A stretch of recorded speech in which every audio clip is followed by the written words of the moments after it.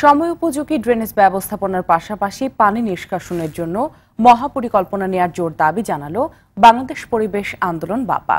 সকালে রাজধানীর রিপোর্টার্স ইউনিটিতে বাপা আয়োজিত বারংবার জলজটে জনদুর্ভোগ প্রতিকারের উপায় কি শীর্ষক সংবাদ সম্মেলনে এমন দাবি করেন বাপার যুগ্ম সম্পাদক স্থপতি ইকবাল হাবিব।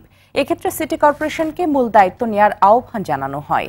পাশাপাশি ঢাকা ওয়াসা ড্রেনেজ ডিভিশনকে কারিগরি লোকবল ও বাজেট সহ সিটি কর্পোরেশনকে হস্তান্তর করারও দাবি জানান তিনি।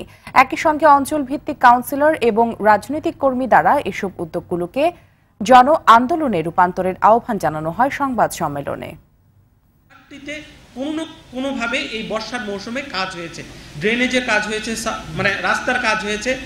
এই রাস্তার সমস্ত কনস্ট্রাকশন ম্যাটেরিয়াল নানাভাবে এই ড্রেনেজ ব্লকেজের তৈরি করেছে।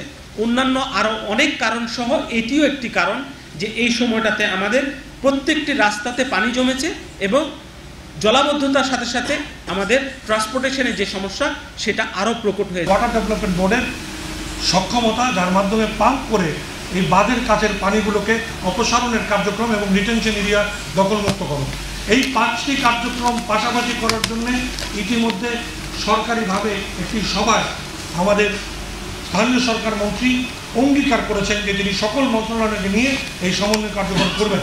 আমরা এই সমন্বিত কার্যক্রম রাজুক অথবা ওয়াসা নয়, সিটি কর্পোরেশনের মাধ্যমে বাস্তবায়নের কথা বলেছি, এই জন্যে যে তারা জবাবদিহিতামূলক সরকারি ব্যবস্থায় একমাত্র নির্বাচিত সংস্থা।